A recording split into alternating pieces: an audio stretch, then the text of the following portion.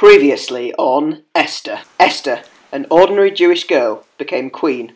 Her cousin Mordecai saved the king's life, but refused to bow down to Haman. So Haman plotted to destroy all the Jews.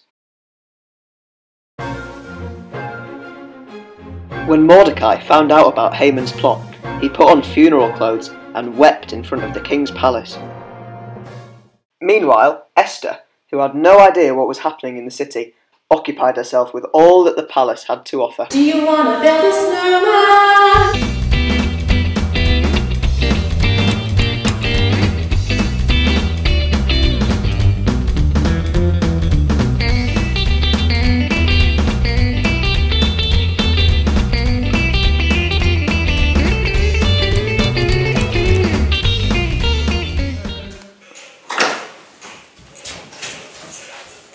Yo, check out Yorkshire Camp's YouTube channel. Wish I went there when I was a kid. Haven't you heard? No, what's happening? The city is in chaos. Mordecai's just gone past in funeral clothes. No. Quick, ask him what's happening and take him these clothes. Quick, go!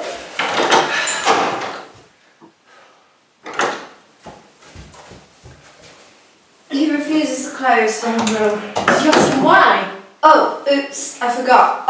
Wait, I'll go ask him now. Thank you.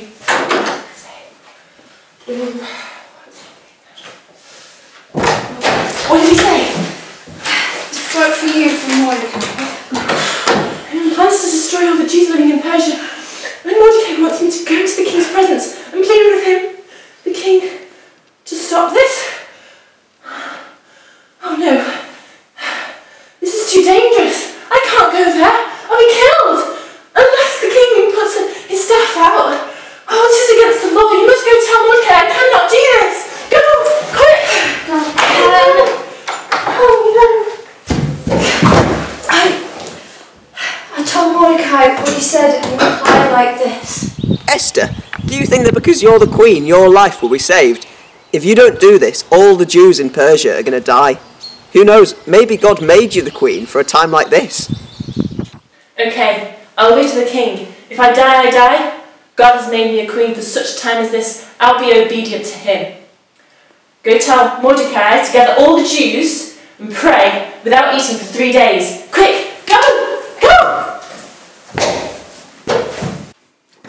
Without eating for 3 days. Without eating for 3 days. Without eating for 3 days.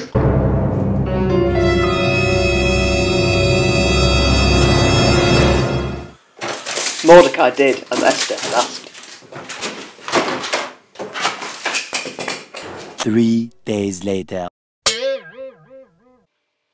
On the third day, Esther entered the king's courts, knowing that if the king didn't hold out his staff, she would be killed.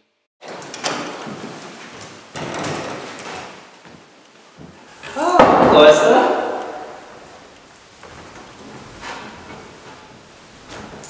Ask me anything you like and I will give it to you. If it pleases the king, I would like to invite you to a banquet with Haman. A banquet? Oh, that sounds good.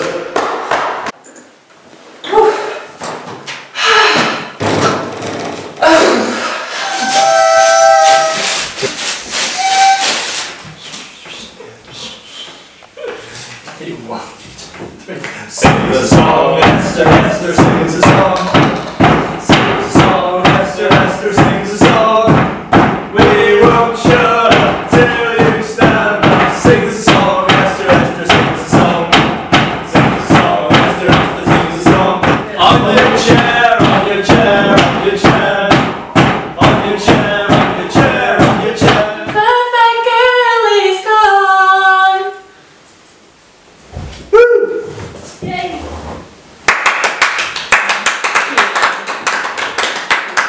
That was wonderful. Ask me anything and I will do it for you. Thank you so much. I would like for you both to come for banquet next week. Another banquet? Yes. Hey! Finally, we are told why God made Esther queen of Persia. Mordecai said, maybe it's for such a time as this. And Esther understood this. She understood that she was in the best position to save the Jewish people.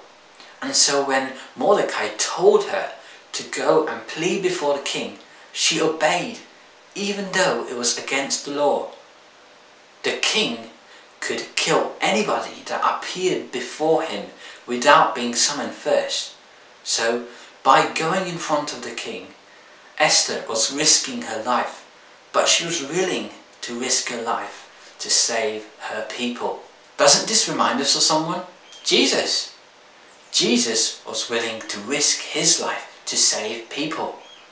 On the cross, Jesus saved us, his people, by paying the punishment that we deserve. And just like Esther, Jesus was willing to be obedient to God's plans and to submit to the Father's will, regardless of the consequences. So back to the story. When Esther went before the king allowed her to live. So God was working in the background to make Esther queen of Persia, but then now he intervenes again and saves Esther's life. And because Esther was obedient to God, God can now use Esther as the queen who is in the perfect position to be used by God for his plans. If God has plans for our lives that are different to the plans we have for ourselves, then we need to be ready to sacrifice these plans for God's way. Because God's way, like we learned last week, is always better, and it's the best way for us to live. Let's pray together. Dear Heavenly Father, thank you for Jesus and what he did for us on the cross. Thank you that he was willing to take the punishment that we deserve. So help us to be obedient to you and to trust you in any situation. And help us to submit to your ways. I pray that we'll all be ready to sacrifice our plans if you have other plans for our life. In Jesus' name, Amen. Like and subscribe. See you next week. Bye bye.